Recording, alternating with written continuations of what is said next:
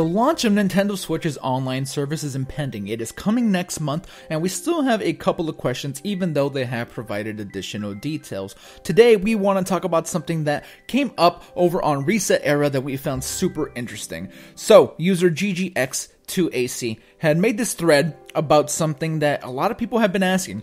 Things like Fortnite, Paladins, free-to-play games, will those require you to pay for the Nintendo Switch Online membership for you to be able to play them online? And with that, we're going to do just a tiny bit of research. And again, this was brought up over on Resetera, and we just thought it was cool and interesting, and we wanted to maybe pose a question to you about what you guys think. So, let's very first go look up Splatoon, right? We're going to look at some Nintendo games and see some fine print that is here, right? I kind of don't like that you put Splat and Splatoon doesn't automatically come up here, but it's okay. We'll do a full search for Splatoon, and we're going to find it. We're going to go here, and we're going to show you the fine print that we're talking about. When you scroll down here, right here, it does say online multiplayer requires a subscription to online service sold separately and a network connection. Online multiplayer will be free until the Nintendo Switch Online service launches in 2018. Now, if we go over to, I don't know, bestsellers, I guess, just because that's probably like the way to see some of these like easy. Right, there you go, bestsellers. Okay, let's see. Minecraft, that has online. Let's go look at Minecraft. If you scroll down, has the same fine print here. Online multiplayer requires a subscription to online service sold separately. Cool.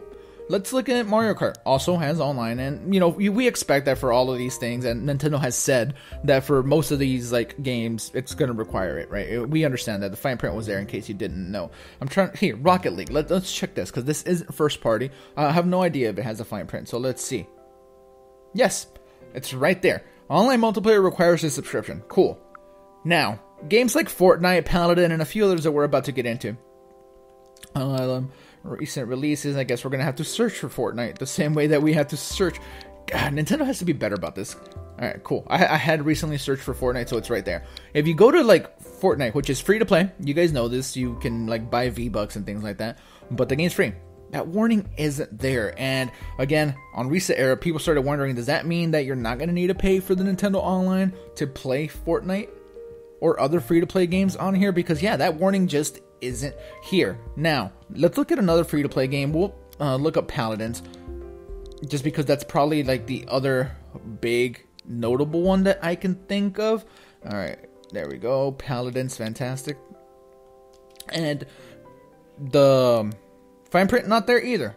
So this does have people wondering what that means. There are a bunch of other games that if you look at, like, you're not going to see the fine print there. Pokemon is another important one, since we already have the P here. It's funny, Pokemon came up on the search thing just a minute ago, just by putting P, but now that I'm typing Pokemon, the search doesn't know what I'm talking about. And I guess it's because just the P was already there. Whatever. Pokemon Quest, another free-to-play game.